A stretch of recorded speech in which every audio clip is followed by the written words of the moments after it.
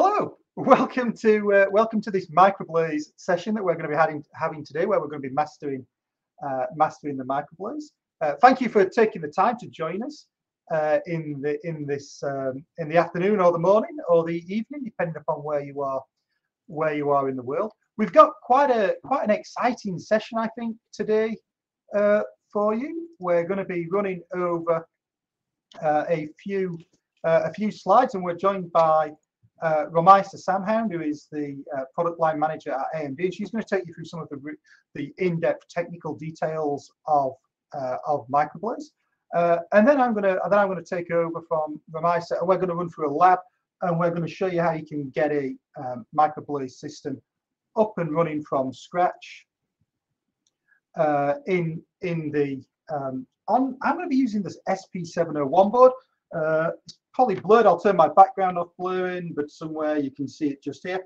And we have it all up and running. It's going to be a really simple demo, but it's going to be a really nice one to show you how to get up and running with it and give you the confidence to do that and to get started. So I'm going to pass this over to Romaisa, and she's going to take you through the first half of it. I'll try and answer any questions we go as we get them in the chat. Please feel free to pop them up and start talking. And Romaisa, over to you. Awesome. Thanks, Adam. And thanks, everyone, for joining. I'm Romaisa Samhoud, and I'm a products line manager here at Xilinx, AMD Xilinx. Allow me to share my screen quickly, and we will get started right away. It's sharing. If you just want to maximize the slides, then we should be able to go. Awesome. So you can see that now. Alrighty. So I'm really excited to be here today. Thank you for having me, Adam, and thank you for joining us today. And today we'll cover the MicroBlaze processor introduction and deployment, the operating system, and how the MicroBlaze communicate with external peripherals, and as well as Adam will take us to a quick demo. So Adam will create a really good workshop live based on the MicroBlaze processor. And then we will share the available MicroBlaze collateral and the next steps that you can follow after this webinar. So let's get started. So first, our MicroBlaze introduction. So not everything in this parallel world needs to be parallel. So we still need sequential processing in the parallel world when everything is going so rapid with the programmable logic that is so good for parallel and data processing. And it's good as well for the high-speed interfacing and rapid acceleration. But there is still the need for some applications that require sequential processing.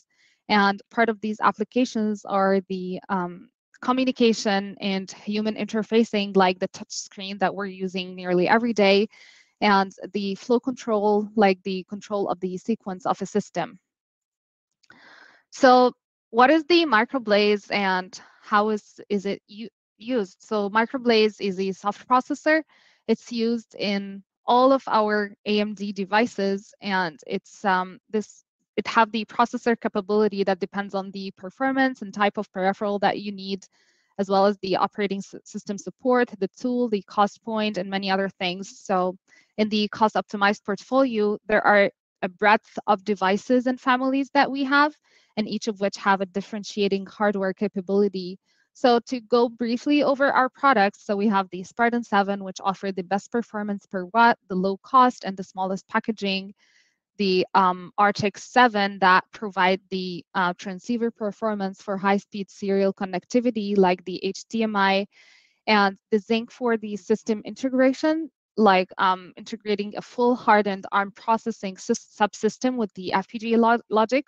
Also, we have the Zinc UltraScale Plus MPSoC, and this allows us to use the heterogeneous multi-processing platform for broad range of embedded applications. And finally, our latest and greatest, the Versal, it's our adaptive compute accelerated platform.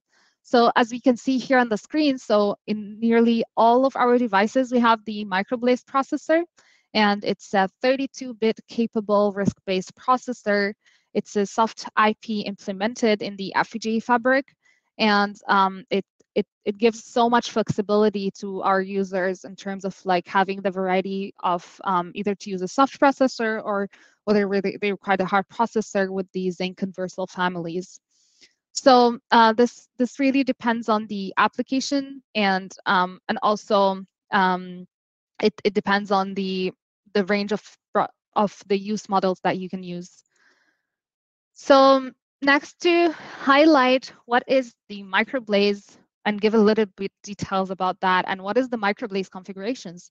So the MicroBlaze is, it could be used as a main processor, or it could be used as a supplemental processor or a co-processor, like what we saw in the previous slide, as in Zinc and the Versal. And this processor can be completely customized to meet the need of a specific design model. So it can be used within different configurations. And these configurations that we'll go over right now are 3 configurations. The first one is the microcontroller, and this is typically running from an internal or external memory with the number of low performance peripherals. The second configuration is the real-time processor, and this is for systems that requires deterministic response.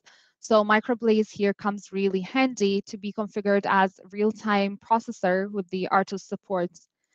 And third and finally is the application processor supporting embedded Linux. And we also give you the flexibility to run all of this in lockstep for tamper resistance and fault protection.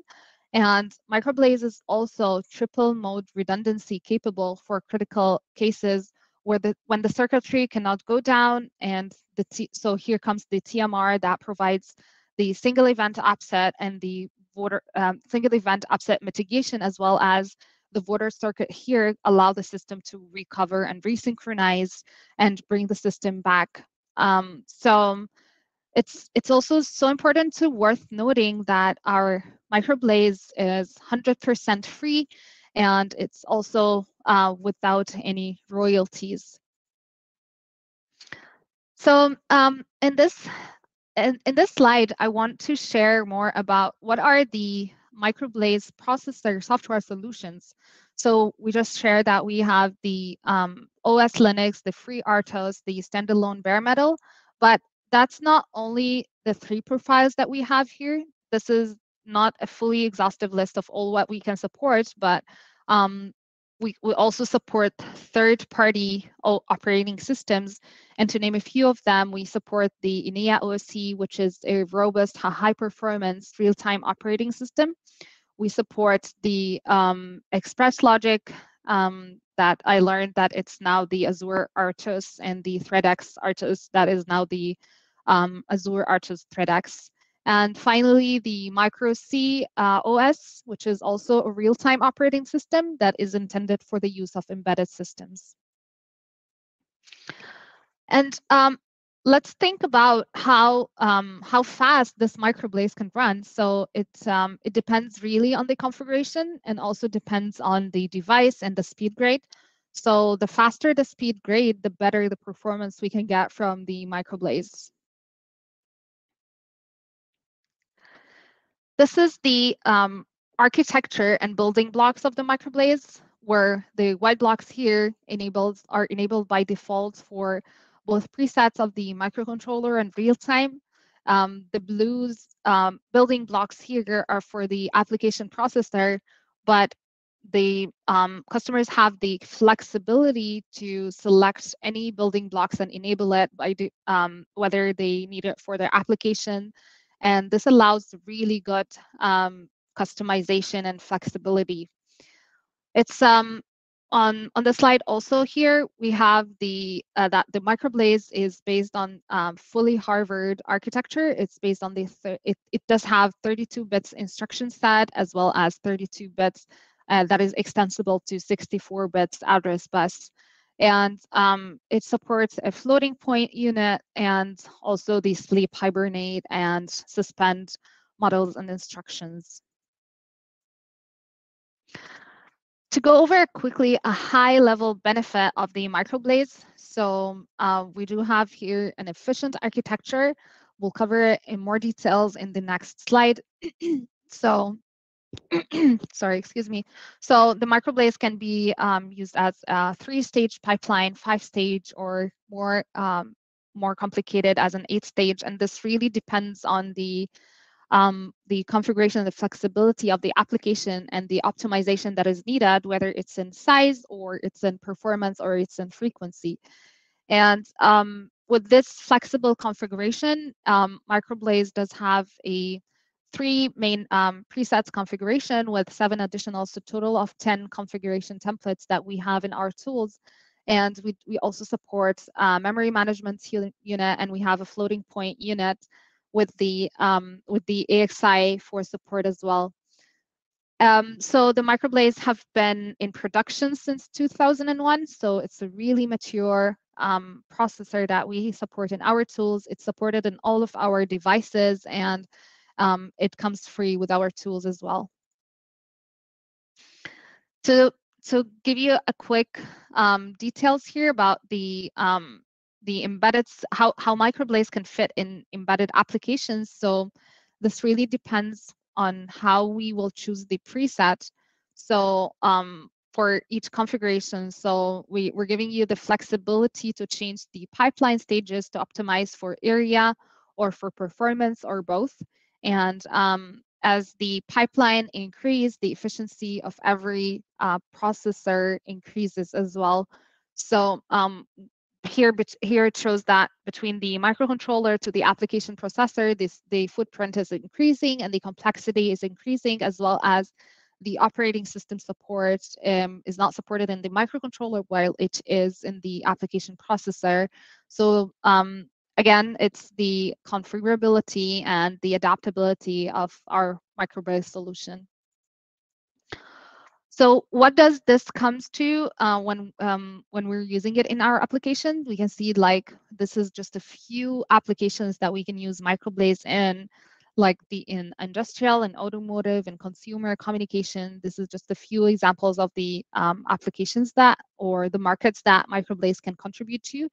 And for the applications, it could be used in motor control and GUI and communication and command and control and so many much more applications than that. All right, so we completed the first section, which is the introduction. So next, let's see how we can deploy the MicroBlaze. So we've got so many options for the MicroBlaze memory that users can use. And one of these is the local memory and the BRAM. So we have the BRAM with the local memory that we can use it with the local memory or the external memory with the DDR for more complex solutions. We also have the shared memory that we can use with another processor when, for example, when we're using the MicroBlaze with an ARM. And for the interfaces, we have many interfaces for the MicroBlaze.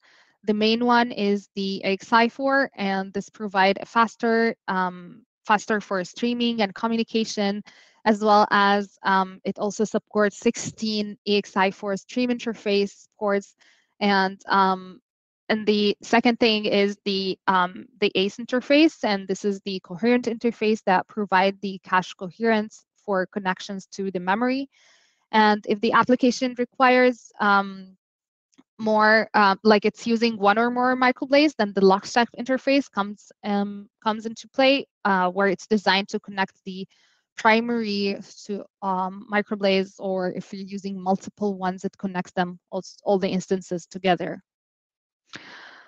We also have 2 more interfaces here, the debug interface, which when we will get to that in detail later when we talk about the MicroBlaze debugger. And the trace interface, this is the profile of the application where we track what is running through the application. So we will get into the MicroBlaze debugger in the next few slides. These are also considered as interfaces. The local memory, where the local memory interface, where the local memory is where the application is, and to run our program either from the internal local memory, or also if the application is big, we can run it from the DDR.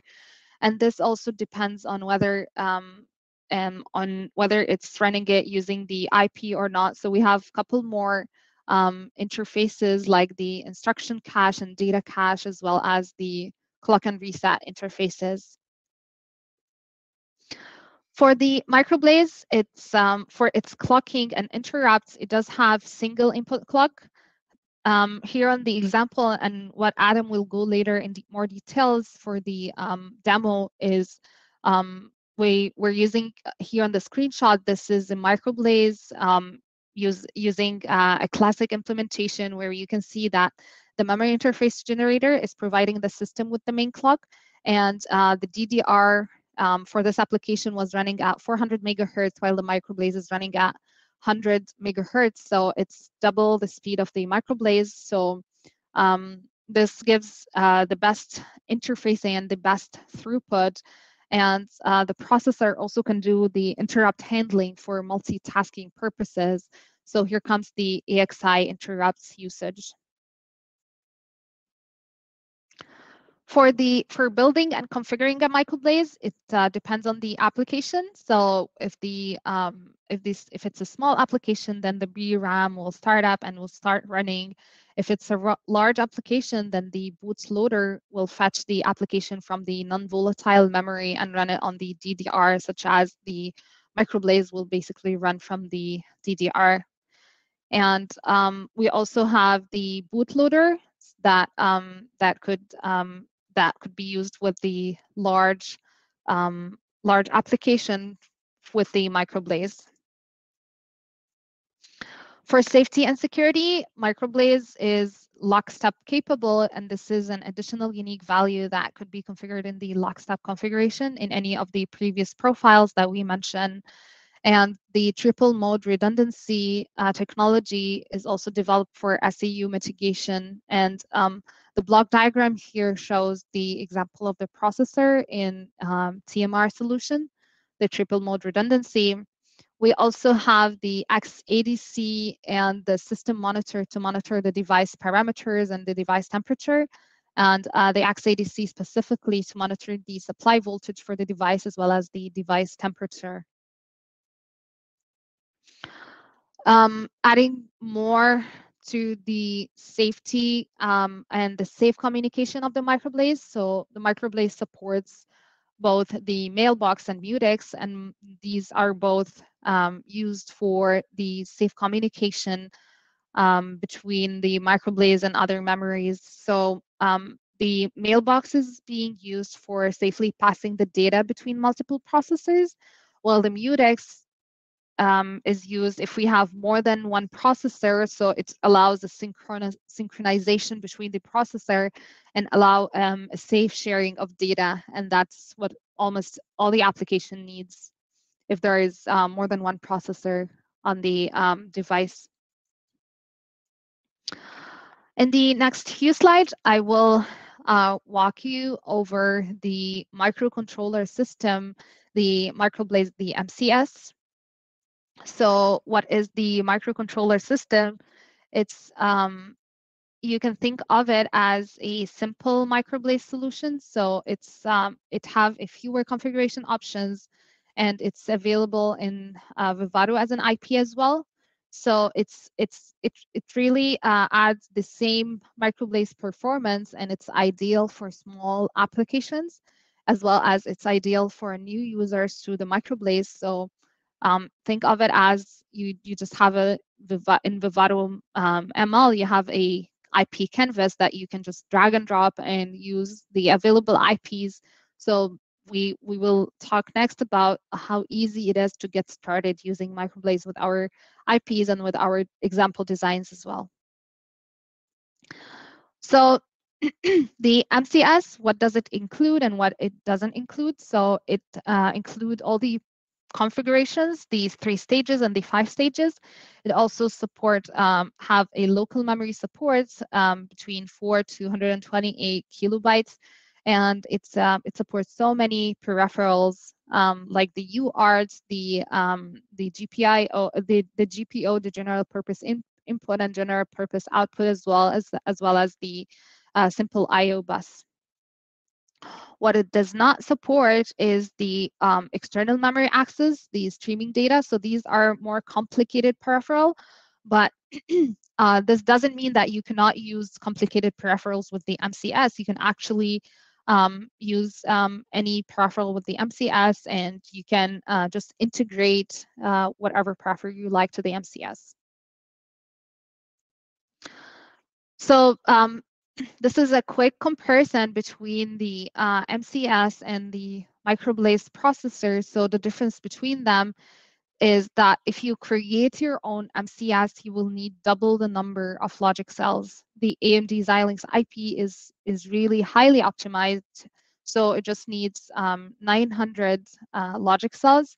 Unlike if you build it your own, you'll have 1800 logic cells. So that shows how small and efficient the MCS is. And the logic cells here is for configuring between two different modes. Next is the microprocessor debug module. So the MicroBlaze processor debug module. So we just highlighted in the beginning that we have a 10 presets configuration. So what are these? These are the microcontroller, the real-time, the application, as well as you have 7 additional flexibility where you, if you need in your system, like to minimize the area, the performance, the frequency, and as well as more applications with that specifically for Linux with MMU, and this gives you the flexibility to optimize on the performance, the area, the frequency, depending on the configuration. So how can we debug the MicroBlaze? This debugging happens in Vitis. So our software, since our software might have some flaws, so debugging MicroBlaze is an easy task here with the MDM. So all you need is just to have it in the hardware, and it will be enabled in the software as well to be able to debug the MicroBlaze. So you can this MDM supports the UARTs if you do not have it in your main application. It also have the standard JTAG interface for the connection between Vivado, Vitis, and the processor to communicate, as well as the boundary scan, and the JTAG really comes where the JTAG access the memory configuration of the AXI interface. In the next few slides, we will talk about the operating systems and configurations. So we mentioned that we can use MicroBlaze as bare metal or as an RTOS or with Linux. So the microcontroller, this is running at 1.1 DMIPS per megahertz, and it's running from the external memory with number of low performance peripheral. And in this slide, we're really comparing here between the MicroBlaze and what is the equivalent to it from ARM. So the microcontroller is equivalent to M0, M1, the real-time processor that is running faster at 1.3 DMIPS per megahertz, and this is equivalent to the M3, M4 processor, while the application processor, this is more complex. It's equivalent to the A5, the ARM Cortex A5 processor, and it's running at 1.4 DMIPS per megahertz. For the MicroBlaze to externally communicate with other processors or peripherals, so in order to do that, or memories, so it could be via a simple interface like the UART, or more complex interfaces like the Ethernet. And all of our IPs are supported in Vivado ML Canvas, and the drivers of the MicroBlaze processor are also supported, like the CAN, the I2C, the SPI. So it's just drag and drop if you are beginning your application with the MicroBlaze. For our tool support, we mentioned that it's free. We do have the Vivado ML edition, which is free, and the Vidas Unified Software Platform. So we do have these free tools that support MicroBlaze with no charge, no licensing, no royalties. And also we have built-in templates that comes with the Vivado ML. And for Vidas, where Vidas is mainly used to export the design, the hardware designs that we used in Vivado, and to design the software implementation.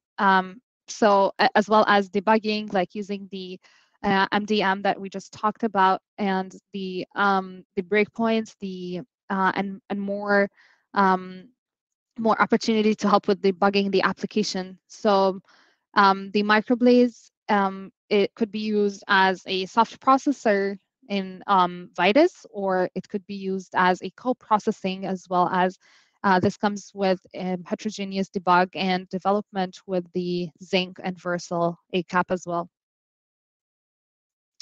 So I'm gonna give it back to Adam here, and he will walk you over our example designs and the great workshop that he created.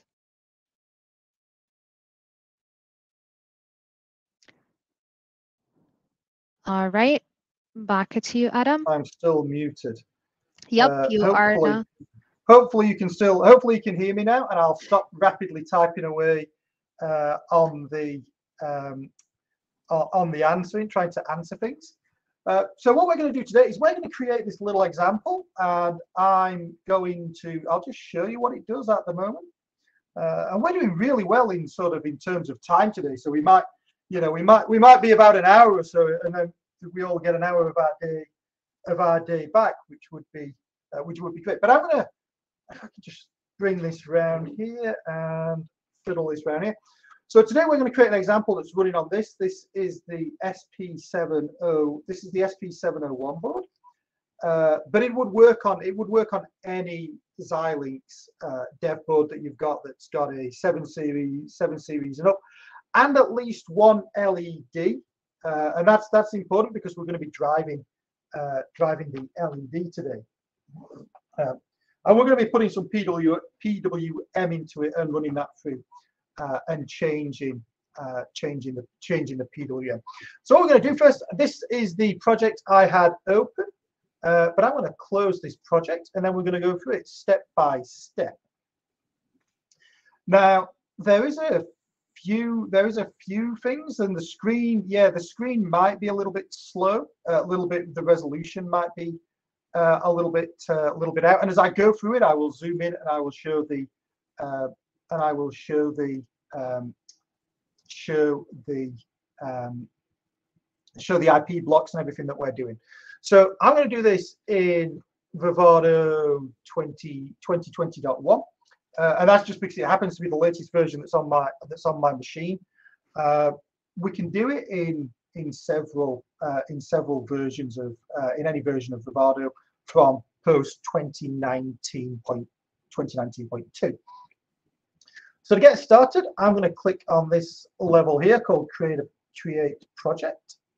And we're going to create a new project. Now, one of the things that we could do with this is there are several example applications that we could just use and that would automatically create a MicroBlaze. In fact, there are example applications that will run through and will automatically create complex MicroBlaze solutions, such as if you've got the SP701. You can use them to create complex MicroBlaze solutions, such as imaging, or maybe if you want to do them, such as triple modular redundancy. There are examples that will create you entire designs doing that. But I wanted to show you how to create an example where we start from the beginning, and we take the steps through it. I'm not sure if some people have some issues with the screen. I think it should be okay on the recording, and as we push into it, as we move into it, I'll zoom in and pop things out such that you can see it. I can try to lower the resolution if that helps. Just bear with 1 second. We can do that. Display settings. We'll drop the resolution down a little bit to that.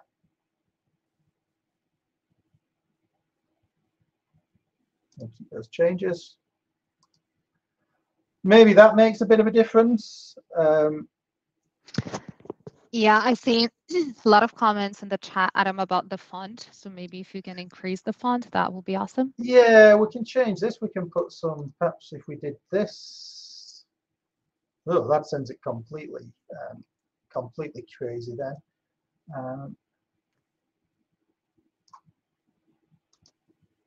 Because I did it on the wrong screen. 1 second. I shaking backwards and forwards between the screens is never any Yeah, good, one thing to add to this while you're bringing up this, Adam, is that we also have the step-by-step demo documented, so you can follow along after the webinar in your own pace.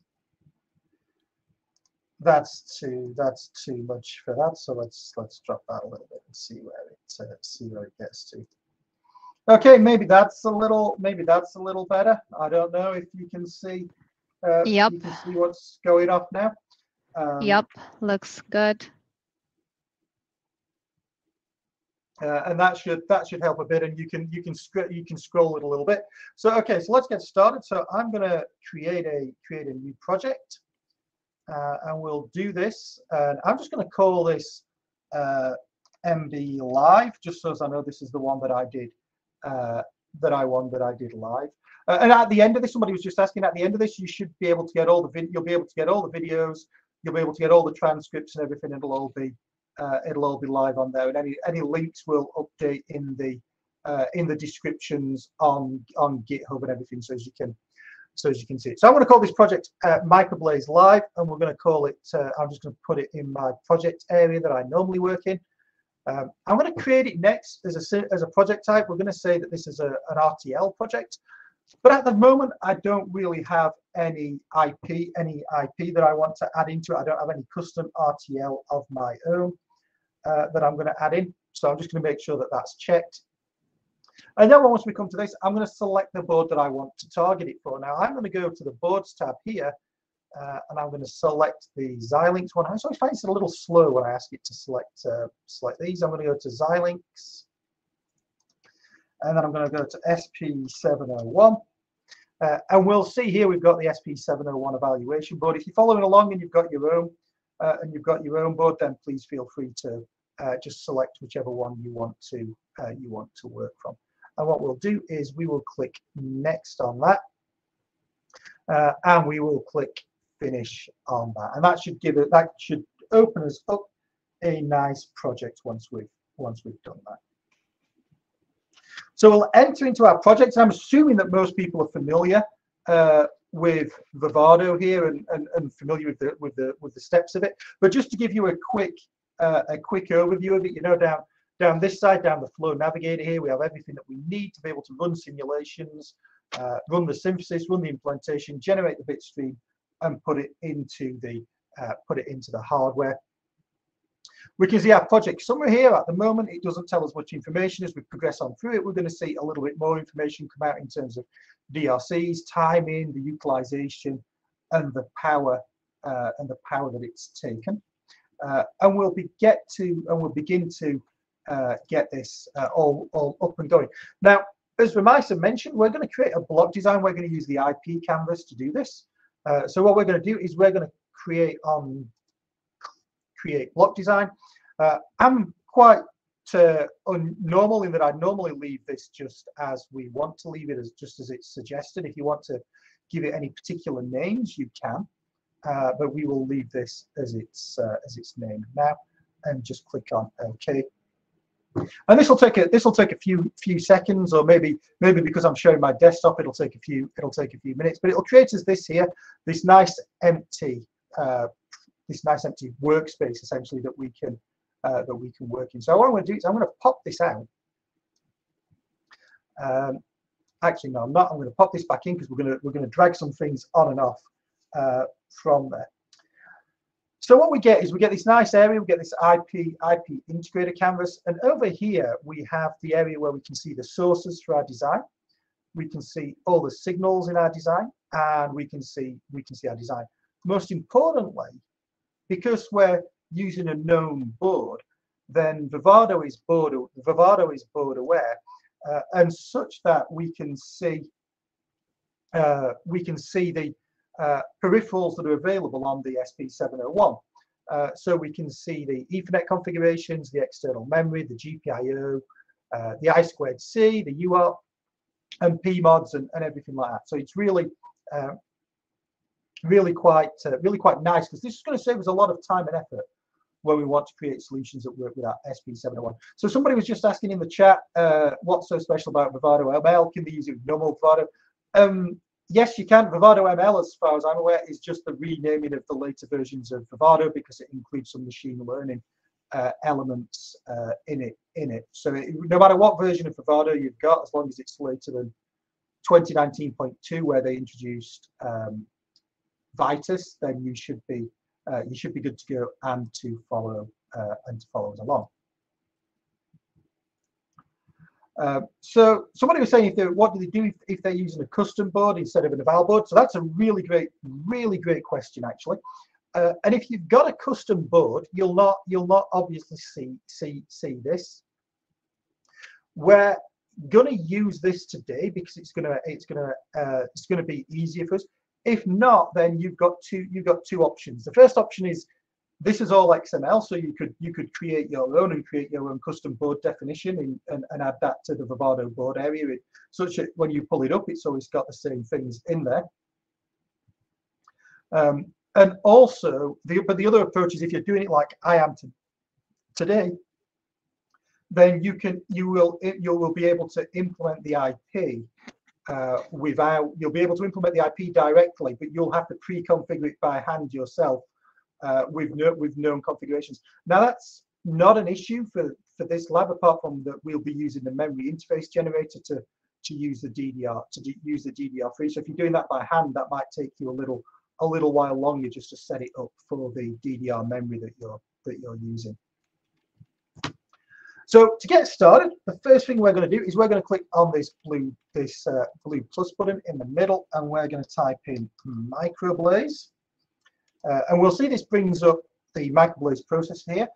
You'll see that we also get the debug module, and we'll be adding that in a little while. And we also get the MCS system, which Ramaisa was talking about earlier on. If you're interested in the MCS system, because it is quite interesting, I wrote a blog on it a couple of weeks ago. I'd suggest you go check it out. But today we're going to put a MicroBlaze system in there. So what we're going to do is we're going to double click on this, and it's going to add us the MicroBlaze in there. Now, this is just the MicroBlaze, and as Ramaisa said in her slides, we end up with 10 potential configurations to this MicroBlaze, and at the moment it's not really configured at all. It's just got the basic interfaces around it. So it's a Harvard architecture. So as you can see, it has the data local memory bus and instruction local memory bus. We can see it's got a debug interface, standard clock resets, and of course an interrupt interface. But it's not really configured in terms of how much block RAM we want it to use for its local memories, whether we want AXI interfaces in it, whether we want additional floating point support or additional hardware, software type things in there as well. So we're going to need to do that. And one of the quickest ways we can do this is by doing this and running what's called the block automation, because this is one of the nice things about Vivado, is it automates things for us and helps us work through it and accelerate our development. Now, ordinarily at this point, I would be clicking this button to run the block automation. However, I wanted to create a system where we can either run from the block memory, the local block memory that's in block RAMs, or run from the DDR3 that's on the board. And to do that, we need to add the DDR3. And if we're planning on running using DDR3 in our applications when we create MicroBlaze solutions, it's always better, before we run the block automation actually, to pull in the DDR3 memory. So what we're going to do is we're going to click this. Click the DDR3 memory on the board memory tab, and we're just going to drag it across here. And fingers crossed, we're going to hope it's all going to work okay. It worked several times today while I was practicing it, but always when it gets live, things get a little bit more challenging. But hopefully, what you will see is this new memory interface generator was added the design. Now we see two options. We've got the run block automation, which is configure the MicroBlaze, and we've also got the run connection automation, which is connect the MIG that we've just added into the system. And that's really quite nice. So what we're going to do is we're going to start configuring now our memory and our MicroBlaze. So the first thing we're going to do is we're going to now run this block automation, and this is going to pop up this dialog box that we can select from. Now you'll notice that we have the presets, so we can have one of the presets if we want in this option. I'm going to leave it as it stands. I'm not going to select any particular preset. I'm going to come down here and I'm going to say that I actually want 32 kilobytes of local memory. My C writing is not efficient. I'm an FPGA engineer, not a C engineer, not a software engineer. So I want to make sure that we've got plenty of local memory for me to write my C in if I want to. I don't want to have any ECC on it. This is not for safety critical application. And the cache is also interesting because the cache would be implemented in programmable logic as well in the block RAMs, and it's already running from block RAM. So I'm going to say that I don't really want any cache.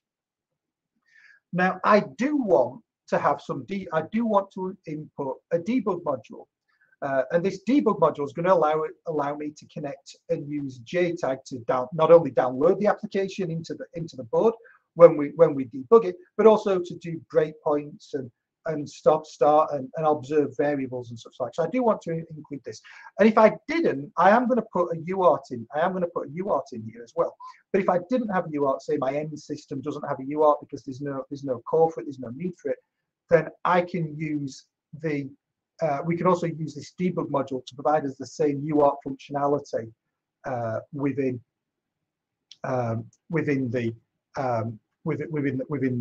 our hardware design.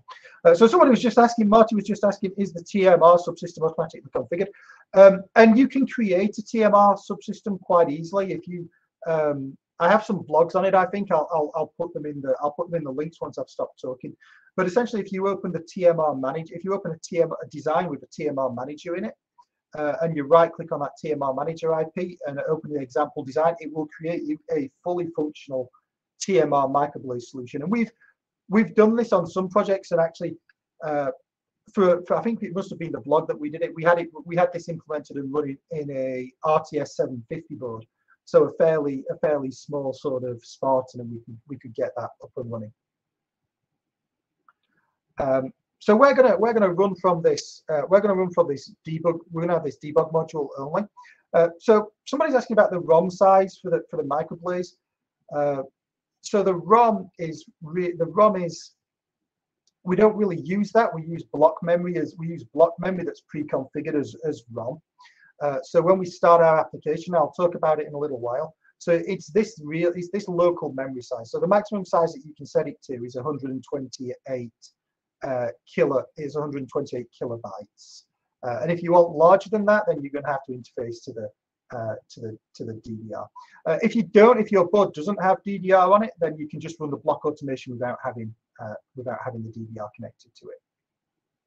What we're going to do now, once we've got all this, we're going to have no presets. We're going to have 32 kilobytes of memory, no ECC, no cache, a debug module. We're going to enable this port, and notice here that the clock connection is automatically being selected, such that we can pull in that we're going to use the appropriate clock from the memory interface. So I'm going to click OK on this. I'm going to sit and drink a cup of tea if I was working while it creates a system. And now we see really the first element of our design beginning to come to life. We have the MicroBlaze here. We have the local memory that's being configured just here. So we have the local memory bus to memory interfaces, and then we have the block memory here. We also have the dual port AXI, the data port for the AXI enabled.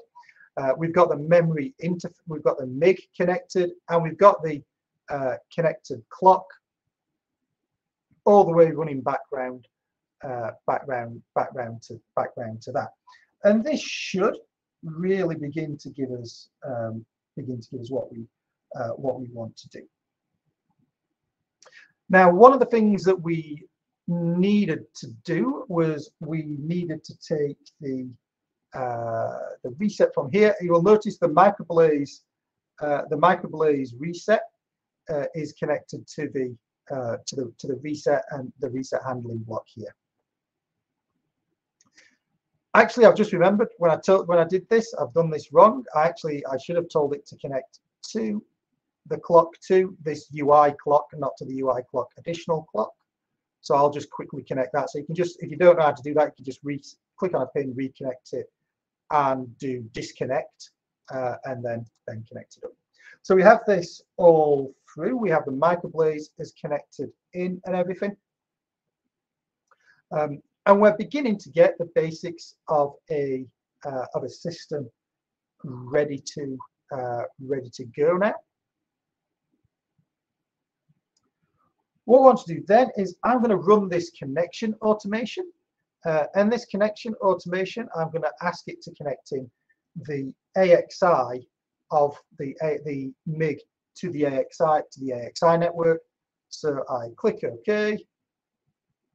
And it's going to run around, and it's going to put us in a AXI. It's going to put us in a smart interconnect module here. You can see, and it's connected this now into the DDR memory, such that we can go from the MicroBlaze through this smart interconnect and then into the DDR memory if we want to.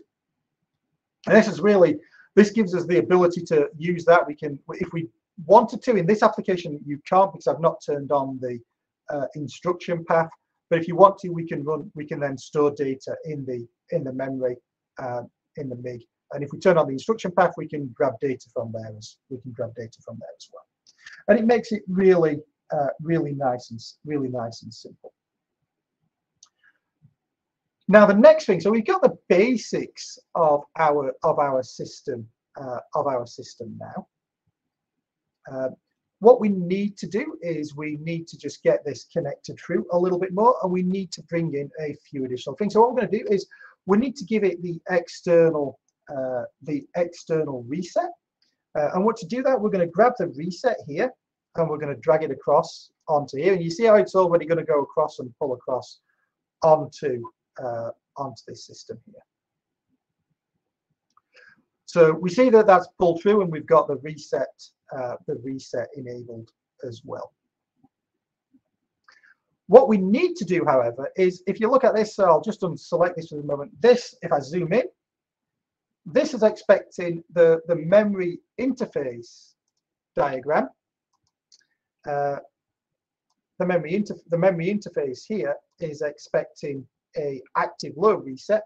Let me just pop this in for a second again to show you something, because if I click on the reset here and I right click on it and I look at the external port properties, then I can see that on the board knows that it's active. The board knows that it's active high, which is going to cause us a problem, because active high, active low, they're going to be at the wrong thing. The MIG's going to be constantly reset. Nothing's ever going to work. So what we'll do is we'll just double click on the memory interface generator here.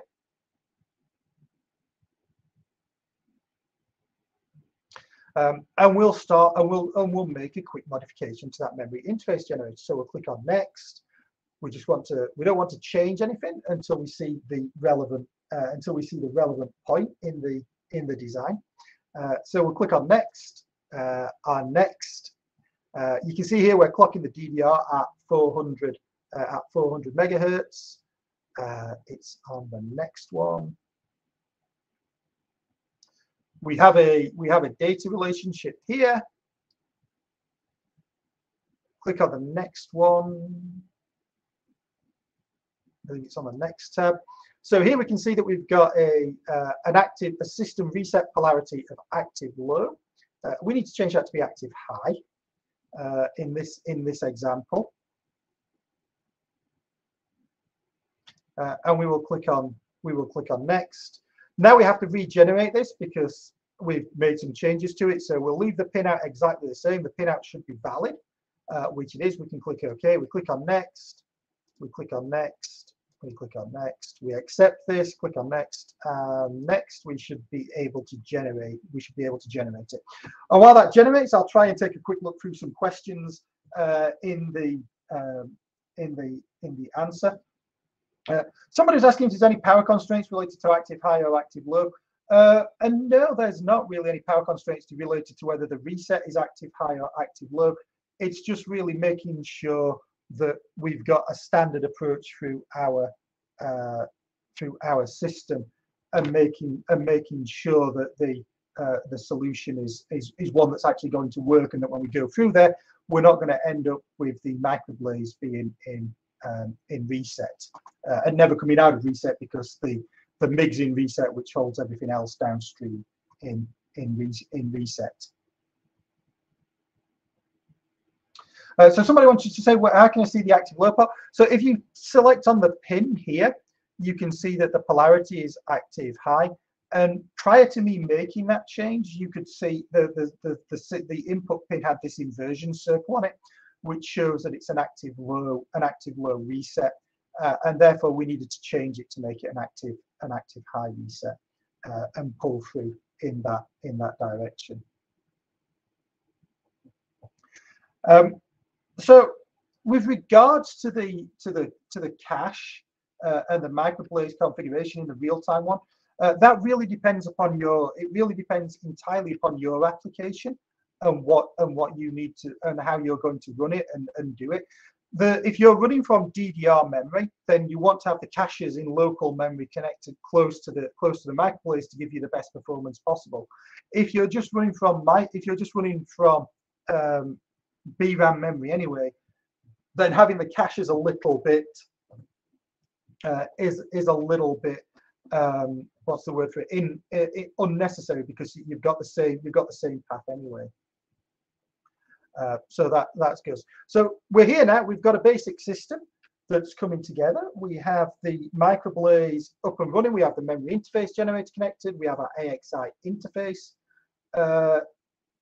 We have our AXI interface connected. We've got the debug module. Well, we've got the reset module. We've got our local RAMs. But what I want to do is I want to show you just a simple example of how you can create and control the MicroBlaze, how you can use the MicroBlaze to create and control real world signals. So we're going to add in a timer, and the one we're going to add in is the AXI timer, and we're going to double click on that, and you'll see this puts us a new block in up the top. Puts us a new block in up the top here. And if you want to double click on it, let's just double click and take a look at it. You know, there are two timers in there, both 32-bit at the moment. I'm not going to change those. Everything, the input signals, the output signals are active high. You'll see on the output, the thing that really interests me in this instance is the PWM0 signal. So that's what we're going to use in our example. But first off, we need to connect it into the system. Now we could do it by hand. I'm going to pop this out to do this bit now, just make it a little bit bigger, and go for there. Now we could we could just sort of, but manually we could do this. We could change the number of ports on the Smart AXI Connect. We could map all this through. Oh, again, we could hit this run AXI connection, and we'll let it run. We'll pick up the Smart AXI Connect there and let it run through. So if we do this, and then I'm just going to regenerate the layout so as it looks a little bit nicer. And you can see now, connected to our Smart AXI interconnect, we have two peripherals, the MIG and the timer. We can do the next thing we need to do is we need to sort the pin out and make a pin such that we can, the output from the timer, such that we can control the LED on the board. So if we right click on the PWM0, we can scroll down here and we can click on Make External. and that will give us an external signal called PWM0. And if we want to make any changes to that, we can click on it, and we can go to the signals there. I'm just going to take the name off such that it has a more sensible name than PWM.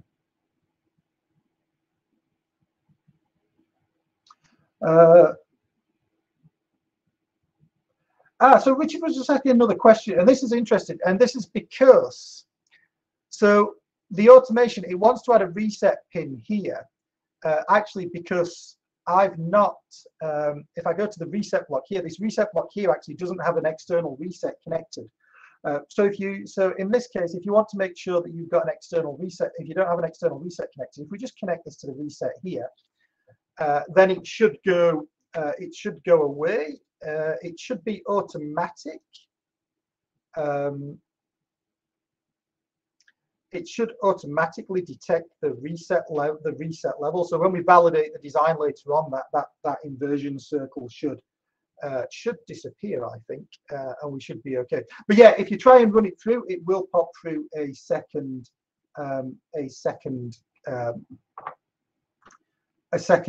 IP code. So the reason we need, why do we need the timer in the block diagram? So we're going to use the timer to generate a pulse width modulated output that's going to drive an LED on the board, and we're going to be able to control that LED, the brightness of that LED, over a simple UART link, just to show that that's all up and working and is running nicely. So I'm just going to pop this back in for a minute, because the next thing I want to do is, now we've added this, we've got our timer in there, we've got our MIG in there. What I want to add in now is I want to add in the UART such that we can communicate with it. So I'm going to drop the UART in there.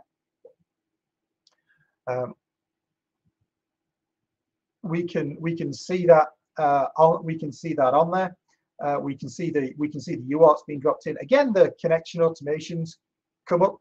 So I'm going to pick and collect that connection automation, and now we can see that we've got 3 elements connected to our UART, and all these are connected onto the board. If we double click on the UART, we can see that in the IP we can change the baud rate if we want to, all the way up to 230,400 baud rate. I'm going to leave it at 9600. We're not going to try and do anything rapid or quick with that. And parity, well, we're not really doing a safety critical application, so I'm going to leave it with no parity. And that connects us through onto our block design, and we've run the automation. So now we've got everything we need in our design to begin to create the solution and create something that's actually gonna work. So what we're going to do now is I want to make sure that I've got no errors in the design. Talking and doing this live might have led me to put some in. So I'm going to click on the validate design. And well, this is what we want to see. We want to see that there's no errors or critical warnings in the design. And when we come to it, once we've got that, we can also see, if we want to see the addresses, we can look at the address map. So Paul, I'm going to come to that in a minute as to how we connect the pin to the board on the LED. So at the moment, it's just sort of, it's not allocated because the board's not aware of it. It's not allocated. All the other ones, because they come from the board tab, they are allocated to I. Vivado does know where they are allocated to IO, but it doesn't know for that LED pin. So I'm going to show you that. If you can just bear with me a second, I'll show you that in a second. And we can see here the memory addresses of where everything is. And if you want to see a nice address map, we can see that visually. We can see that visually here.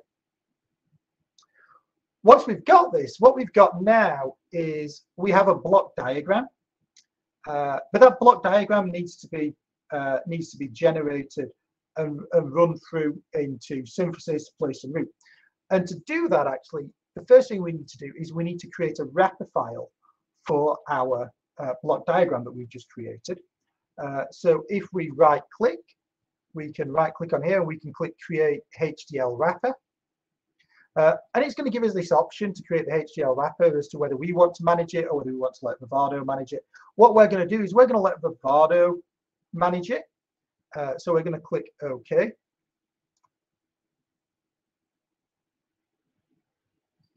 And that letting Vivado manage it means that any changes we make to the design is going to run through and is going to be reflected automatically in that VHDL netlist or that Verilog netlist.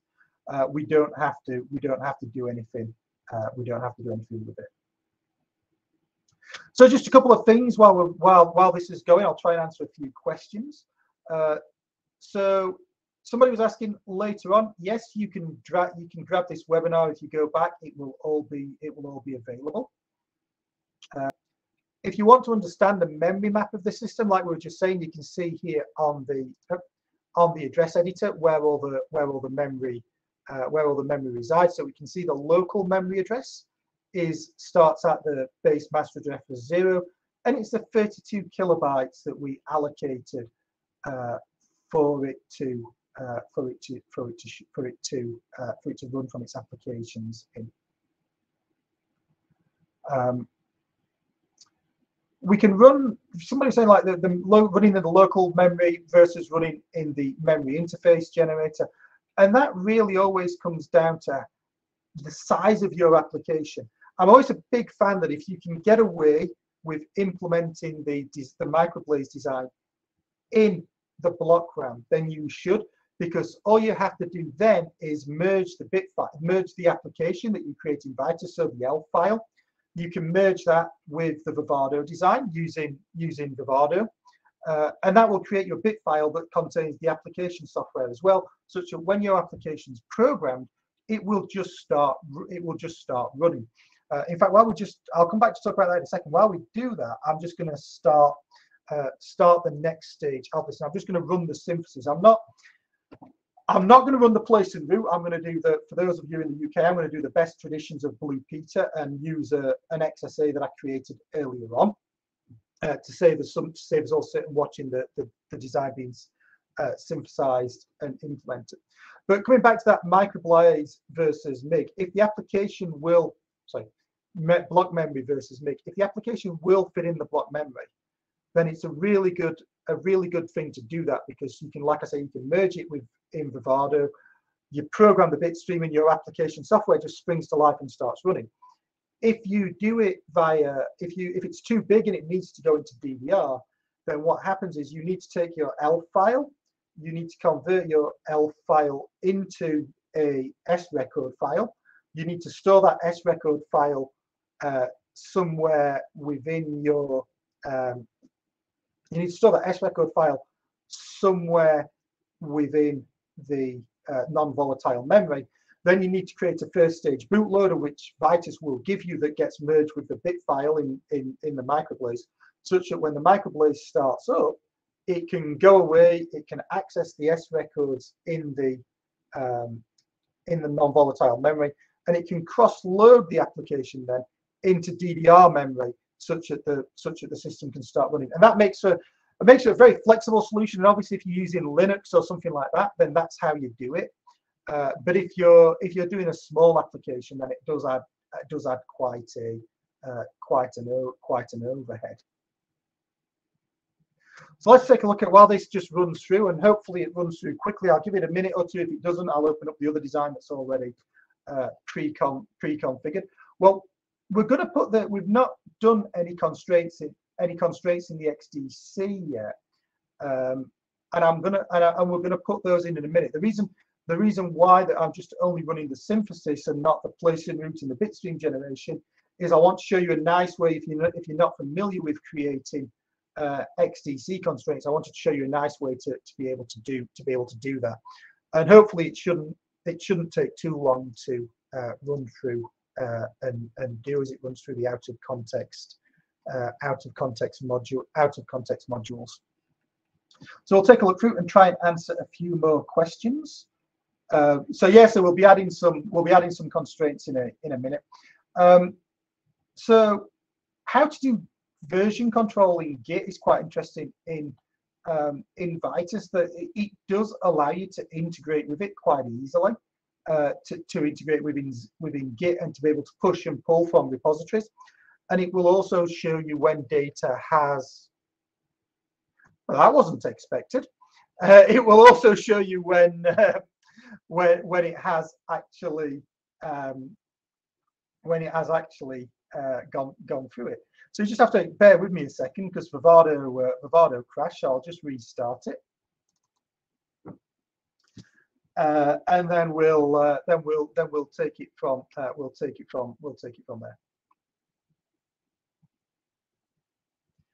Where did that go?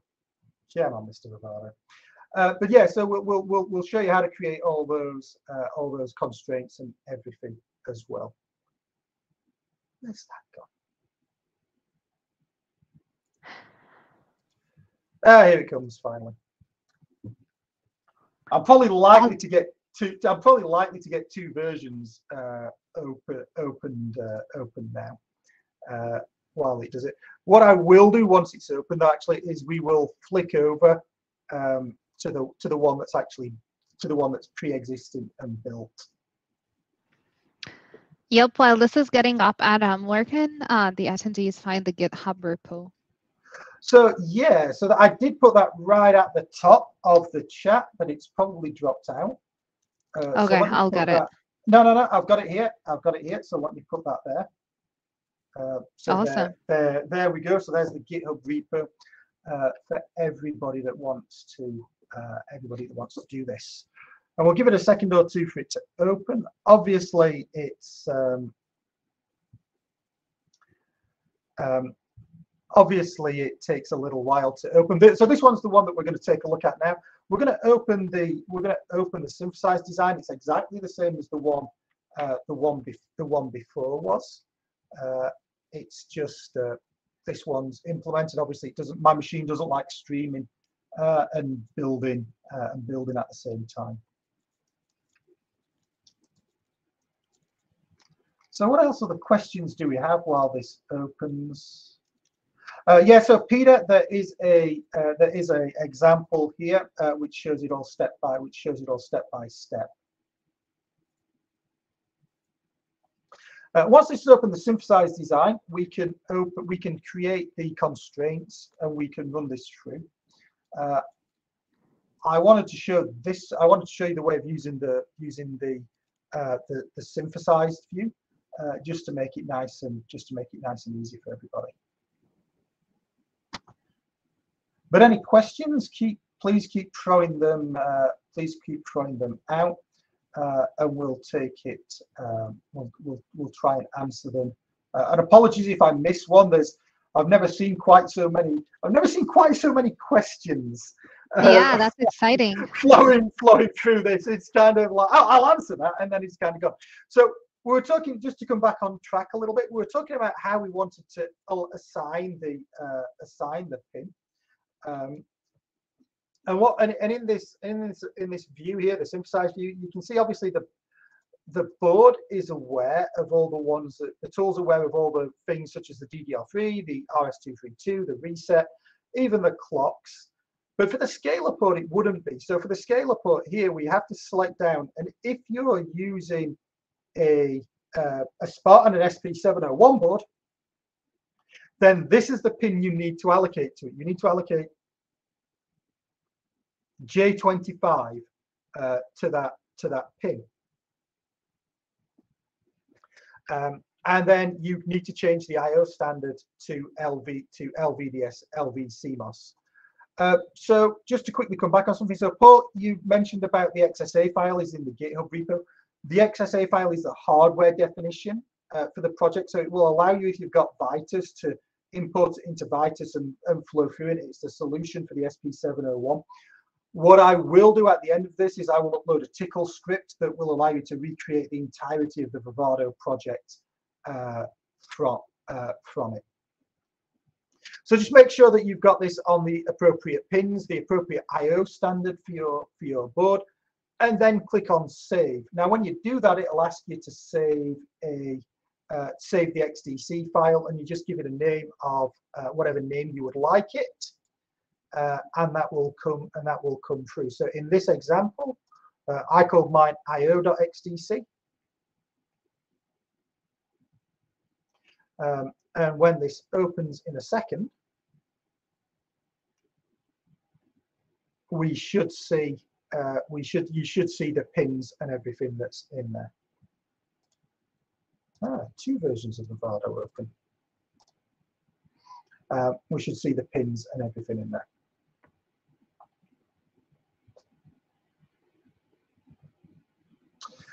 So this is a great question. So, but why couldn't I drag the LEDs from the board resources onto the IPI canvas? And if I did that, and you can, don't get me wrong, you can grab it and drag it. But if I did that, it would pull that across as though I just wanted to turn the LEDs on or off. So it would add a general purpose AXI module to it, an AXI pin to it, and then we would have to replace it. So in this case, I've just added the AXI timer.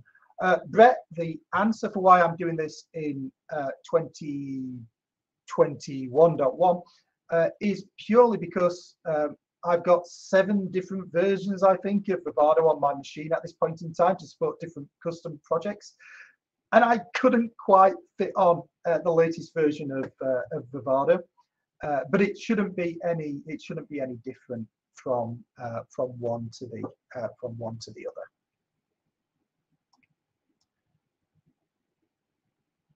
So I'm just going to cancel that, see why it's taken so long. So once we've got this, we've got our design created and our design ready to go. So if you're starting with the MCS, that's a problem because the MCS doesn't allow you to connect to AXI peripherals and such like we have in this example. So you'll have to make a perhaps think about using some of the GPIO to connect to it. So I'm going to close this. This is going to close my. I don't want to save any changes because I don't want to go out of state. And once you've run through, and I'm not going to do this now. Once you've selected those IO, selected those constraints, and you've run through it, you can click on this Generate Bitstream button here, and it'll run through. And after about 10 or 20 minutes, you'll see this up the top, the right bitstream complete. Once we've got the right bitstream completed, we're nearly finished with Vivado. So we can go over here. We need to export the hardware such that we can use it in Vitus. Once we get there, we can click on the next. We're going to tell it that we want to include the bitstream and we want to include everything in there. So then I'm going to click on next here. I'm going to leave everything unchanged. It's going to drop it. It's going to drop out the XSA where I want to drop that XSA. And I'm going to click on next. It's going to tell me because I've got a module that exists. I've already done this in this project. So I'm going to click on yes. In your project, it shouldn't. And then I'm going to click on finish. So Kumar, yes, obviously it's like anything. This is logic that you're implementing, and you've got other things in your design. Now, I didn't really put any timing constraints in on this because it's literally the only thing in the design. Therefore, the chances of it not running at 100 meg are fairly slim. If you want to push it, or you've got more things in the design, this is running maybe what 17% of the device. Then you would need to add constraints, and you can do those constraints from the synthesis view. You can add in and walk through and add in clock constraints and such like also. So now I've got this exported. What we're going to do is I'm going to go to Tools, and I'm going to go to Launch Vitus IDE.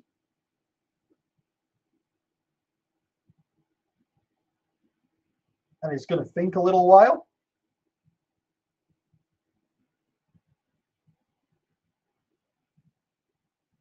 Of course, it's going to think a long while today.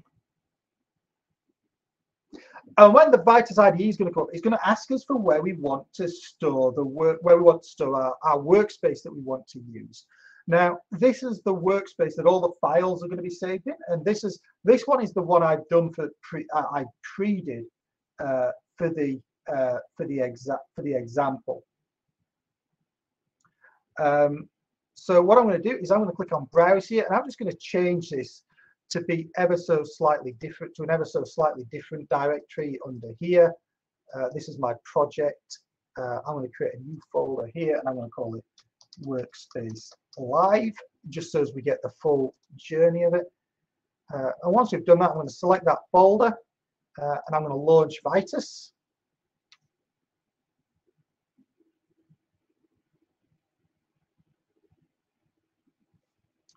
So, Felix, this is a really interesting question, and I'm just going to open my block diagram just to answer that question, actually, Felix. Felix asking, so far everything in my design, everything's running at the processing speed of the MicroBlaze, and what happens if we've got IP that are running at different clock frequencies? So say, for example, what happens if this was not running from the same clock that's running on the MicroBlaze, but was running on a faster or different clock? Well, that's really quite simple, because what we can do in the Smart Interconnect is we can double click on the Smart Interconnect, and we can change the number of clock inputs that are coming in, maybe 2, 3, 4, whatever we want. We can connect the clock. We can connect the clock that we're using to that, and then to the IP peripheral. And actually, what happens is the Smart Interconnect is clever enough to work out and associate what interface is related with what clock, and then it will handle all of the clock domain. It will handle all of the clock domain crossing for you. So you shouldn't need to implement any FIFOs or anything like that in the design.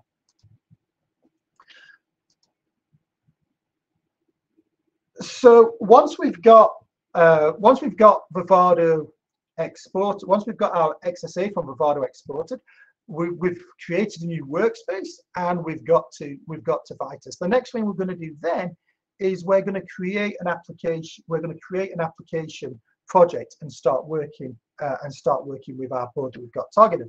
So I'm going to come over here. I'm going to click on this one, which is Create Application Project. You always get this kind of welcome screen, and I'm going to skip over that.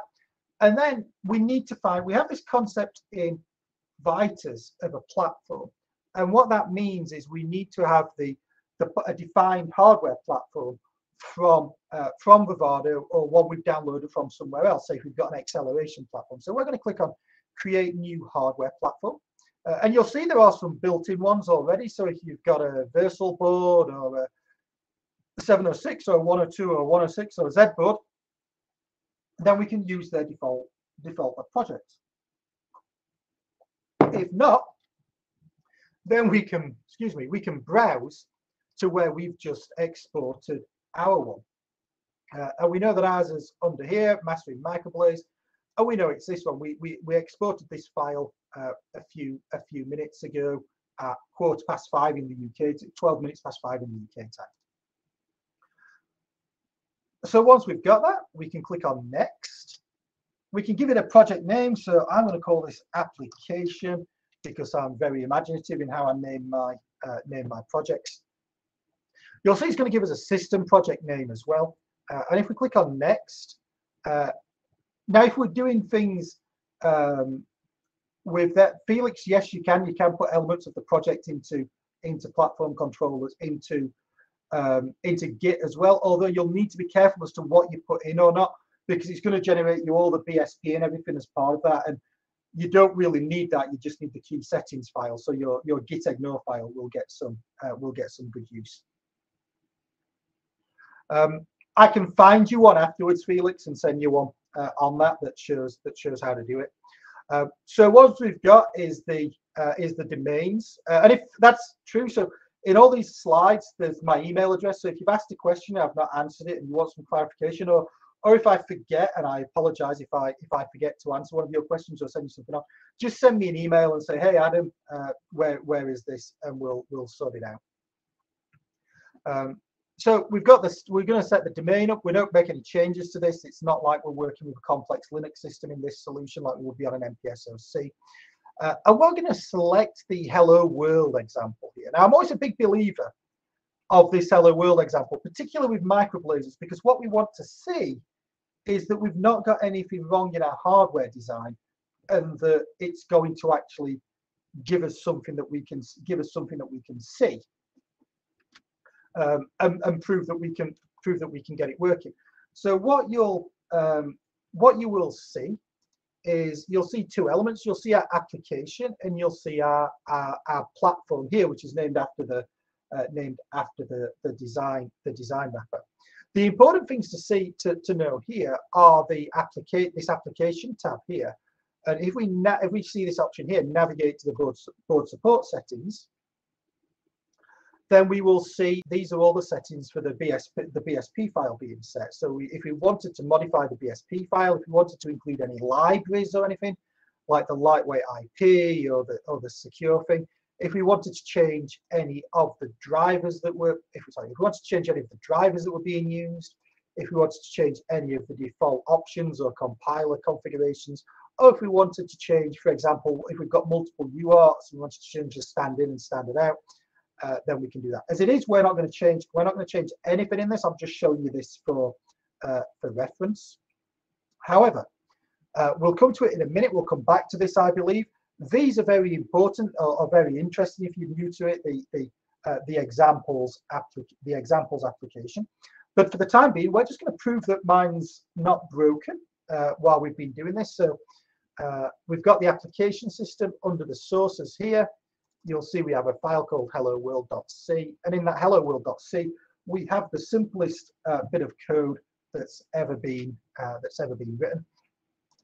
What we want to do is we want to build our system. Now we want to make sure that we've got this debug tab set. So if you click the down arrow on here, it should be set for debug. So that's going to include all the debug information in the application when it's built. It gives us a slightly larger application, but it means we can single step through it and we can work through it. So once we've got that, I'm going to click on the hammer here to build it.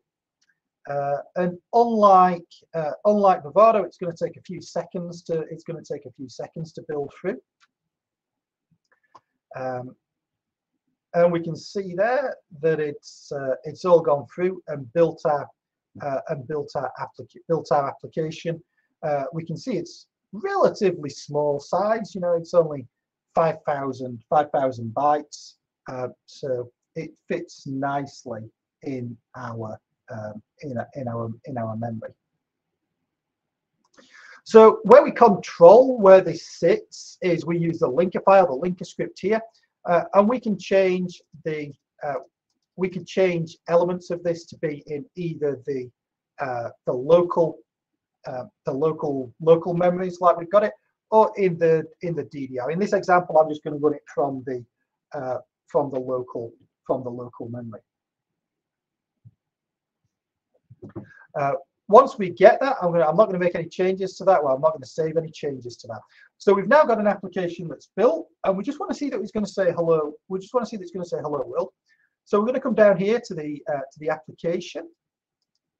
We're going to select this debug here, and we're going to right click on it, and from debug we're going to select launch hardware single application debug.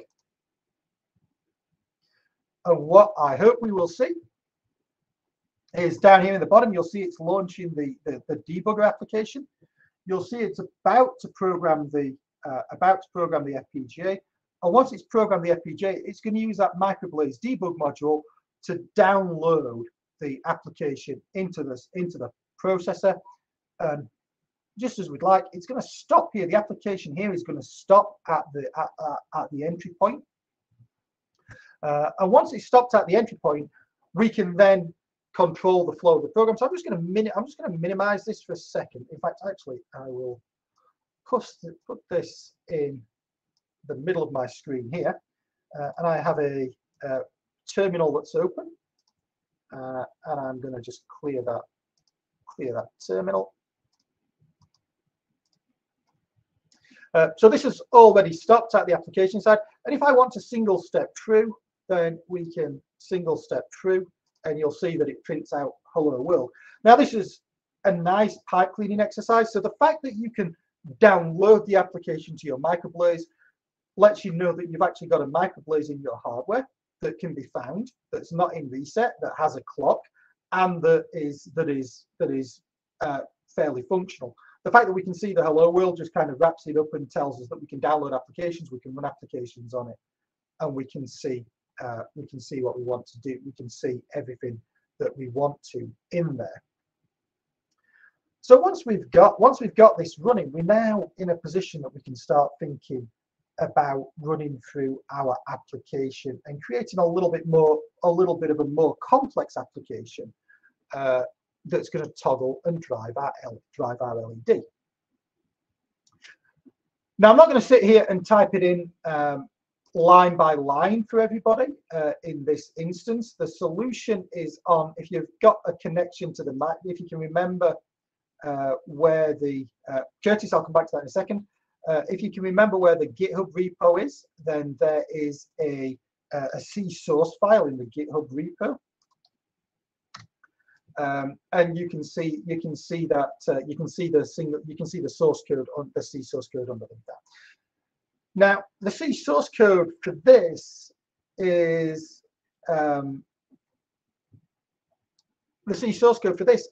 nicely, it's all based off an example. So Xilinx are really nice in that they provide a lot of examples and they hold your hand and help you to get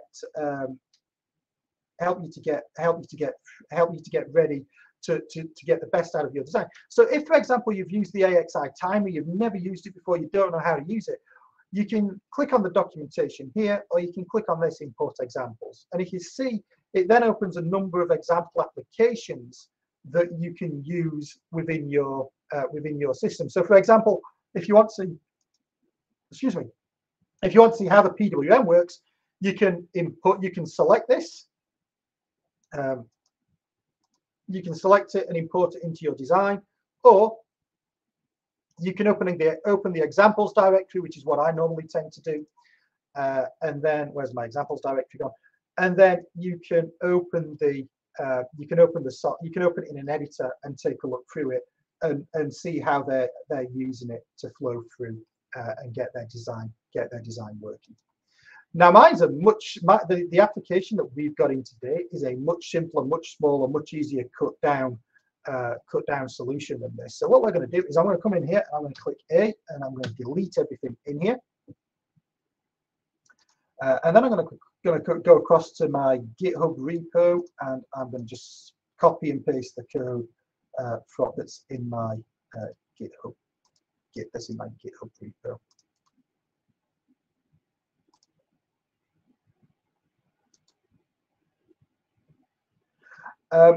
So yeah, so I mean, Naveen was asking about how you can load the ELF in Vivado, and if you want to create your application and debug your application, then you need to use Vitis. So Vitis is going to help you create. Vitis is going to compile you. The ELF and create the ELF. It's going to allow you to download and debug the application as well. And we'll take a little bit more about debugging in a minute, but Enrique is quite correct. Once you've got your application ready, you can come into Vivado and you can do associate ELF. You can do associate ELF files, and then you can select this loop here, because at the moment it's just looking for the boot loop. You can select this here. You can add a file, and I'll show you how to do this. I'm not going to regenerate the bit stream because it'll just take too long. But we can come in here, we can go to the MicroBlaze, we can go to the workspace, and under application and debug, there'll be an application.elf. You can click OK, you can click OK there, and then that, did I select that or not? It's thinking, I think. But you should be able to change that, and then when you click on OK there, you'll see the right bit stream go out of date. And if you just run the bit stream element again, it won't run through the entire implementation, but it'll run through the bit stream and drop that in there for you. So that should be quite nice. So once we've done this, we have our application now, and copying and pasting. And if you've not used this before, if you're not too familiar with it before, I'm just going to change the view back to the other view. And what we're going to do is, because we've now got a new software file, so there's a few things that we've added in there that you might not be too familiar with. So we have this file called xparameters.h, and if we open that declaration, we can see this defines all of the configurations of our MicroBlaze system. It's the same for Zinc MPSoCs and such like. It contains all of these configurations. So you can see there's a lot of information about the MicroBlaze. But down the bottom, we'll see about the VRAM controllers, and more interestingly, we'll begin to see them about the timers. So we see the information about the timer. You see that base address. Hold up a bit. You see the base address and the high address that flows through from Vivado, and you see the device ID number, and you see the same for the UART. And this xparameters.h file allows us to work with the APIs that Xilinx provide in their drivers, such as in this example, the timer controller. You'll see that it gives us a range of functions that allow us to initialize the timer, to start and stop the timer, to get values, to set up the PWM, to set the timer options and such like. And all of these are passed to it using some of the information from that xparameter file. For example, we give it this timer ID. For the timer, we give it this timer ID, which is using this definition, which is defined within the xparameters.h file. So when it comes through, it knows that to configure the timer for this address and this settings. Hopefully that makes sense to everybody. So what we do in our application, we're making a few definitions up front. We're setting a definition for the PWM period. We've set the timer IDs. Not actually using this and not actually using these two at the moment. Actually, I used this initially, the divider counter initially when I was testing it, but it's coming up. And then we're using this device timer ID. So what we've done here is we've then defined a few examples, a few variables that we're going to use, a few 8-bit variables, some 32-bit variables, and a floating bit variable. We're going to initialize the platform and just print out a message that says, hey, this is where we're running it from. We're then going to initialize the timer using that information in the xparameters.h. Once we've done that, we're going to call this function called disable PWM, which is defined within the API for the timer. And once we've done that, we're going to work out what we want to do. So we're going to take a few things. So we're going to take our PWM period, and we're going to calculate an initial period for the PWM at 1/10. We're going to configure the PWM. We're going to give it the instance of the timer. We're going to give it the period that we want and the duration that we want that to be on. And Robert, yes, it is recording. So we're going to give it the duration that we want it to be on, and then that's going to give us the duty cycle that we're running at. We don't actually use this duty cycle anyway. It's just in case I wanted to print it out to the screen to show what's going on. Once we've configured this to give it the duty cycle that we want, we're just going to enable the PWM, and then it's just going to free run, putting out that as a PWM, or putting out that at the PWM width all the time. And that's nice and simple for a simple example. But as you know, as engineers, we like to control things and show things are working. So what we're going to do actually is we're going to put this into a loop, and we're going to ask it to select the brightness. Actually, to select the brightness between 0 and 9.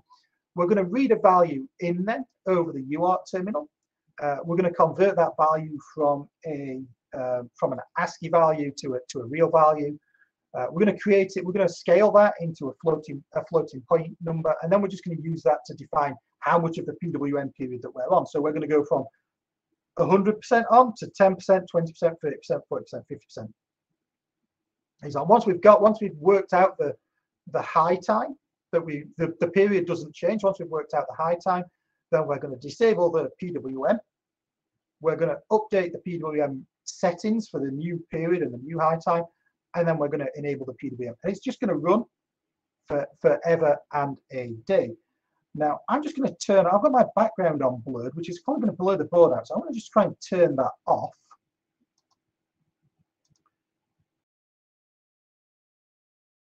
A second, so there we go. So you can see me now without the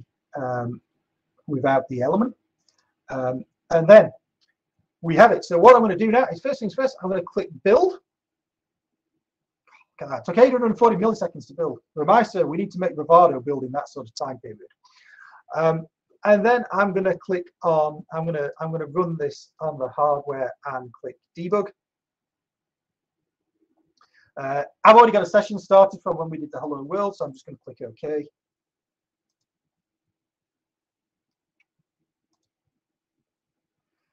And hopefully this should download. If not, then we'll have to just, no, I knew it was going to do that. I have to just do it again. This time it's downloaded the FPGA, it's downloaded the application. I'm going to minimize this again. I'm going to put my terminal window up here. And then once we've got this, we should see it. So I've got, hopefully you can see this. It's the most unscientific to do that. You can use the Vitis serial terminal to do this. So you can see we have a number of LEDs along here, all of which are currently off. And if I start running the application, so I'm going to hit resume the application here. I'm not going to breakpoint it this time. I'm just going to run through this. You'll see it comes up. It gives us the mastering MicroBlaze. Please select a brightness between 0 and 1. I'm going to hold this up a little bit more. And on my keyboard, I'm going to press 1. And what you should see if I hold it in is you should see this LED has come on, but it's very, very dim because it's only getting 10% of the 10% of the waveform. If I put it at 2%, 20%, 30%, 40%, 50%, you'll see it begins to get much brighter. Doesn't work so well. Doesn't work so well looking at it, unfortunately, on the screen. But it is. But that's how it's working. So it's, as we change that brightness, then we see the LED intensity increase or decrease because we're changing the pulse width modulation that's going into it. And because we've set the period such that human eyes aren't so great, because we've set the period such that you can't actually see the period of the PWM, such that you can't actually see the flickering of the LED. If you change the period to quite a long time, if you experiment with it, then you can see it exactly. You can see the LED actually flickering. But because we've set this to a reasonably fast period of time, the human eye can't see it. It just interprets it as being slightly dim. We just see that as being slightly dimmer than it was before. So if anybody's running this and you've got problems, so just sort of begin to wrap up now. If we get any issues, say I've got something wrong, what we can do is we can breakpoint this. So we can stick let's put a breakpoint in just after the in byte, for example. So if I then tell it I want it to be 5, what we see here is the application stops because we've been running through. We've hit the condition for the breakpoint, so we can see what's going off. We can see up top we've got the variables because these are local variables. We can see the values of these. We can see that we've just got 5 added in as the value. If we hold our mouse over any of it, our cursor over any of it, we can see the value. We can see all the different values that it is in the hex, in decimal, in oct. Obviously, we've just got an ASCII character. We don't really want to use the ASCII character, so we can single step by using this step over function here, and we can step over it, and we can see now that we've converted it from an ASCII character to an actual number, which is 5.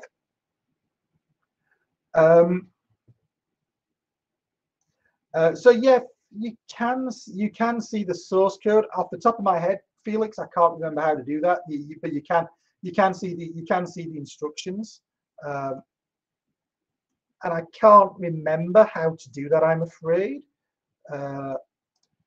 But I will find a way. If you message me, I'll show you.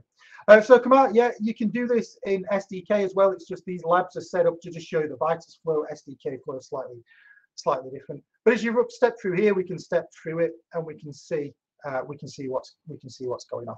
Now, if we get to a point and we've got a function that we're not sure what's going on, then actually what we can do is we can step into it as well. So we can step into that. We can step into the function, and then we can single step over it and step through and see what's going on, and then we can step out of it and run through, and then resume that, and our application keeps running through.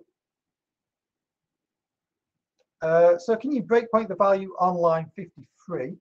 So this value here, yeah, let's just do that again for you, Paul. So if I come in here and I put in, say, 6 as an example, it stops. I can come in here and I can change that to 7.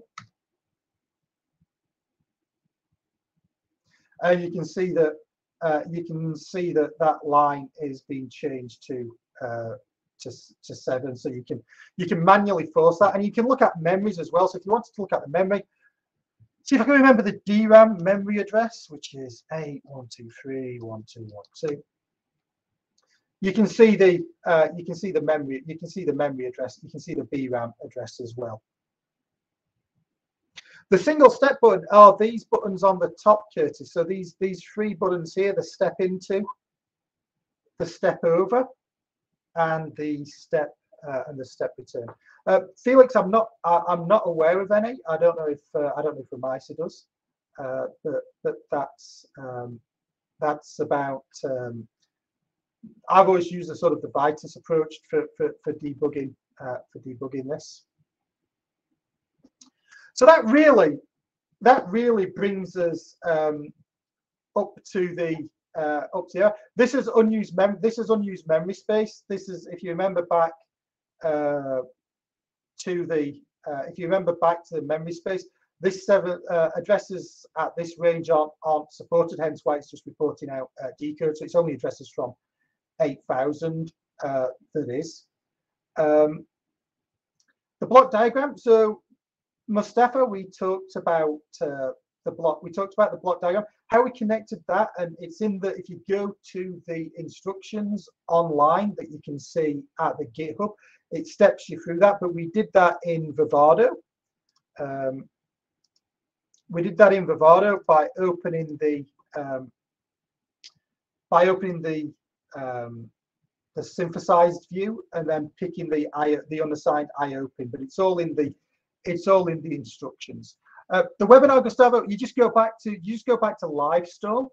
Yeah, so if you just go back to Livestorm, the link that you've got, then it will be available Livestorm. And what I'll do is if you give me a day or two, I will put some links on my website so that you can come back, so that you can find everything you can find the recording, you can find the you can find all the GitHub and everything. So if you go back to my website, in fact, I will pull that up just so as you all know where it is. But if you go to my website here and you go to the workshops, then I'll put a tab up for the workshops such that you can see this and get through to it. So this is the end of the lab, really. If there's any other questions anybody's got, please let me know. Put them in the questions, put them in the comments. But thank you. Well, 2 things really. First off, thank you to Remaisa for coming and talking and sharing about all this. But if you've got any questions, just throw them in the chat, and in the last 5 or 10 minutes, we'll try and answer them. Actually, Remaisa, you've got some calls to action that you wanted to share. That's correct. I will take it over from here and share again. So you can see my blue screen now, Adam? We can now, yeah. Awesome. So to quickly summarize, so we also, since Adam just had a great demo today, so we also have a variety of example designs that you can use. They include the operating system, power management, and graphic examples.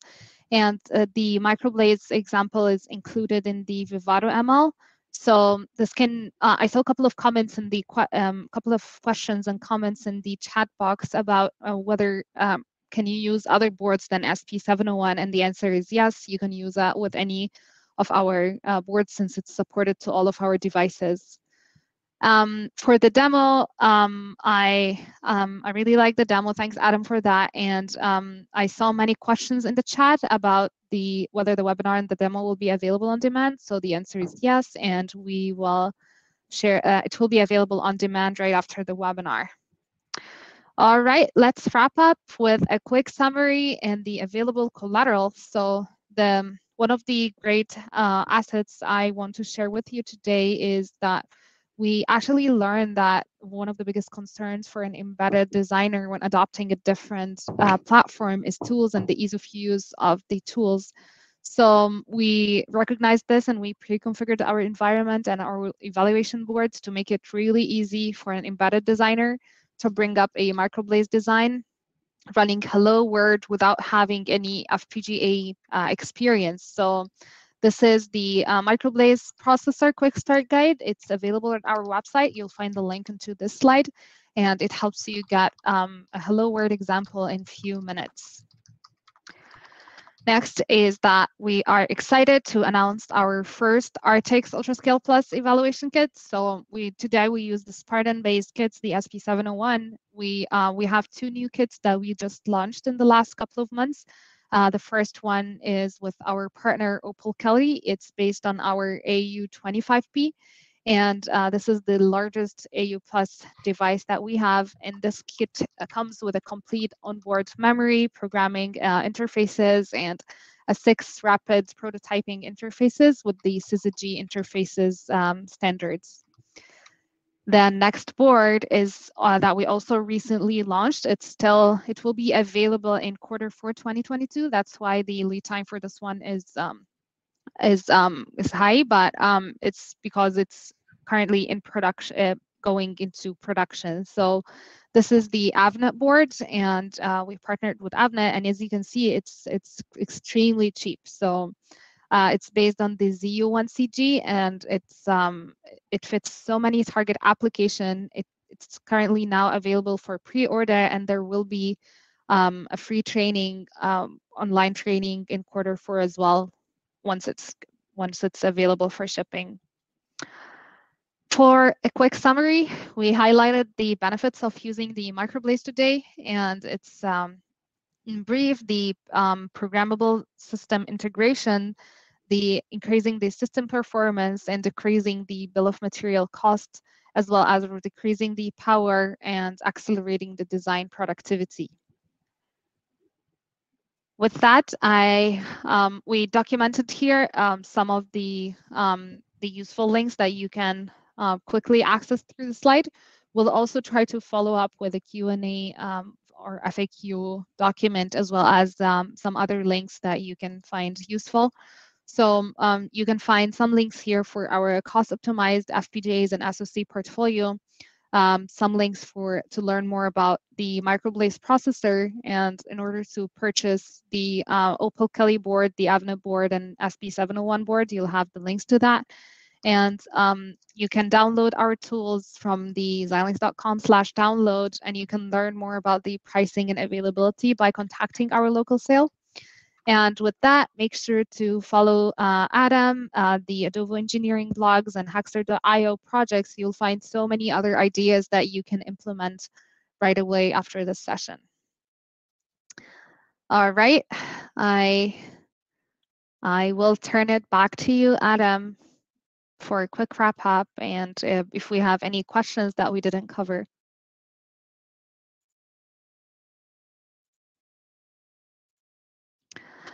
I think you are muted. I was typing away and managed to mute myself and turn the camera off instead of typing in the message box. That happens a lot. So Andrew was asking about typical sectors that we use the MicroBlaze in.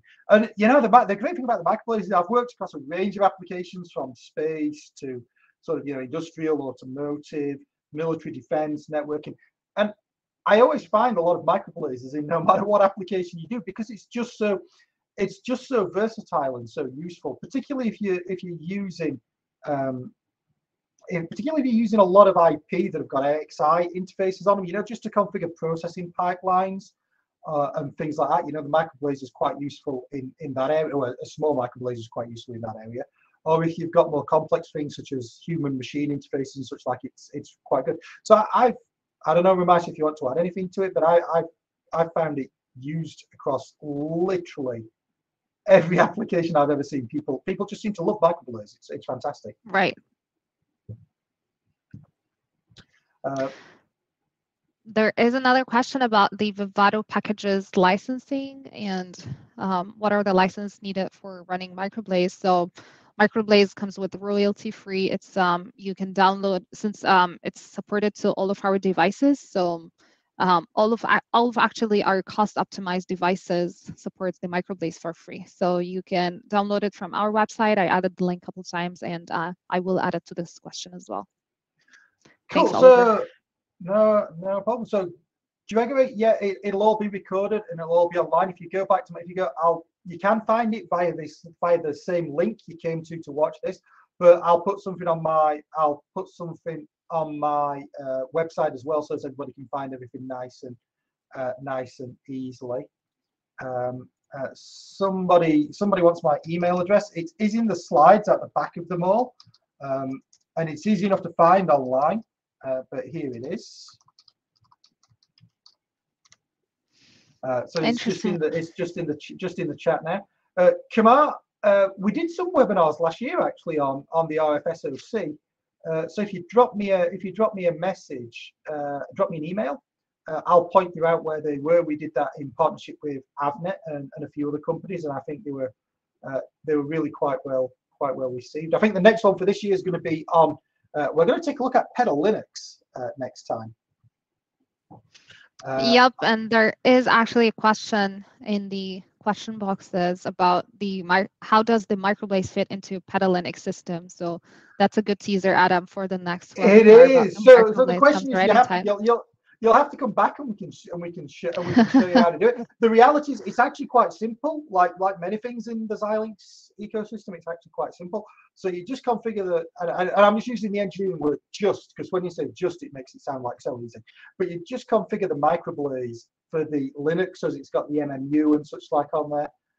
You can export that, and then just like you do with any other, like if you're working with a Zinc or a Zinc MPSoC or with Versal, you can just create a Pedal Linux project and target that XSE that contains the MicroBlaze. You do need a Linux machine though to get that up and running. But once you've got that, then it's okay. Awesome. Looks like so many are interested to attend this webinar, so that's awesome. So another question here about the difference between the Zinc MP SoC and MicroBlaze. I will put this slide on the presentation mood again. So it's a really good question. So with Zincs, so as you can see here, that MicroBlaze is with all of our devices. But what's the difference with Zincs, that you can have extra processing with the ARM Cortex. So it's with Zinc 7000, the ARM Cortex A9 is supported. Zinc Autoscale Plus, there's more complicated ARMs, both on the A53 and the R5F. And with Versal, it's more and more complicated with the A72 processor. So yeah, you can easily choose whatever fits your application, and with all of the devices, you can get the MicroBlaze. Yeah, I think that's a great answer, Anissa. So someone was just asking about an IP. Could I do a blog that shows R5 to MicroBlaze? I don't know if I've done that. If I have, I'll highlight it somewhere on LinkedIn or something. If not, I will I will create one because I think it could be quite. I think that could be quite an interesting blog. Tiber, the MicroBlaze is not. You're not going to be able to implement it in an ASIC. It uses Xilinx as it uses. It calls up parameters that are associated with the Xilinx FPGA IP. So it's not just sort of logic and gate. So it's not portable outside of the Xilinx ecosystem, shall we say. Right. If there's nothing else, I will say thank you very much for attending, and then we will see you soon with the Pedal Linux. We will see you webinar. soon. We will see you soon with Pedal Linux webinar. And thank you very much, everybody. I've really enjoyed doing this. Apologies if Avado crashed in the middle, but I've really enjoyed doing this today. It's been fantastic, and I'm really, the engagement from the audience has been fantastic, asking questions and everything. So it's really kept me on my toes. So with that, I will say thank you very much, and I will end this event. But thank you. Awesome. Thank you. Thanks everyone for attending. Thanks, Adam. Thank you.